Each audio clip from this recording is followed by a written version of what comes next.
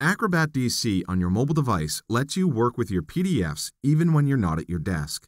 There's plenty you can do with the free version of Acrobat DC for mobile devices, such as view, read, and comment on PDFs. If you have a subscription to Acrobat DC and you're signed into it, you can do even more on your mobile device, like create, edit, and export your PDFs. You can download the Acrobat DC mobile app for free from the iTunes App Store for iPhone or iPad, or in the Google Play Store for Android. Or if you're logged in to Adobe Document Cloud, you can download the apps from there. Once Acrobat DC loads on your mobile device, you can tap here to find your files, tap here to access tools you wish to use with your documents, and tap here to go back to the main interface. You can find files stored in several locations, on your local device, in Adobe Document Cloud, or your recent files. Since I'm working on materials for a car rental company called Point to Point, I'm going to open a letter that we'll send to our customers. Anyone who downloads Acrobat DC for mobile can read and comment on PDF files, even without an Acrobat DC subscription. With the free version, I can use the Viewer tool, and I can change the way I view the document. By tapping the icon in the lower left, you can see that I have viewing options such as continuous, single page, and night mode. Also, I can perform a text-based search within the PDF file. All I have to do is tap the magnifying glass icon to enter the word I want to search for. In this case, I'll search for the word promotions. Once you tap search, the results will be highlighted.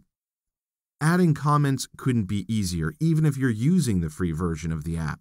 I'll tap the icon in the upper left to access the menu and tap the comment tool. Down towards the bottom, I'll tap the caption icon to add a note. Next, I'll tap where in the document I want to add the note. I'll go ahead and tap here. Then I'll type the comment. In this case, I want to leave a note for my colleague Anne, asking her to add a call to action. If I want to send the commented PDF to my colleague, I can do that by tapping the icon in the lower right, and then I can select Share from the menu. Next, I'll select Share Original Document, which will allow the person I'm sharing the document with to continue commenting and editing. When I sign in with my Acrobat DC subscription, I can access everything I just showed you, plus additional features for PDFs, such as creating, editing, and exporting them. I'm now signed in with my Adobe ID, so I can access these extra features included with my Adobe Document Cloud subscription.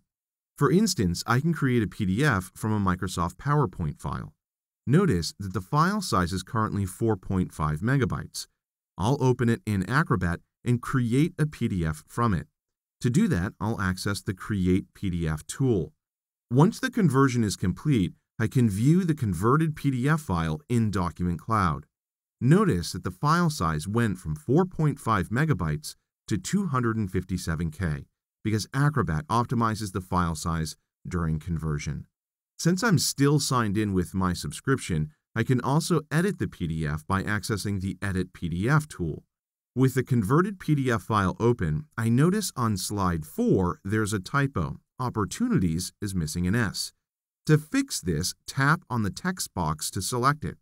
A tooltip will appear with some options, but in this case, I'm simply going to tap a second time within the text box to get an insertion point.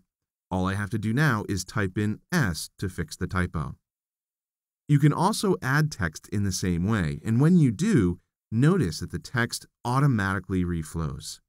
Additionally, because I am still signed in, I can also move pages using the Organize Pages tool. I have the ability to rotate them and delete them altogether. When I'm done, I can export the PDF into one of these formats as needed. As you can see, no matter where you are, you can use Acrobat DC on your tablet or smartphone to get your work done.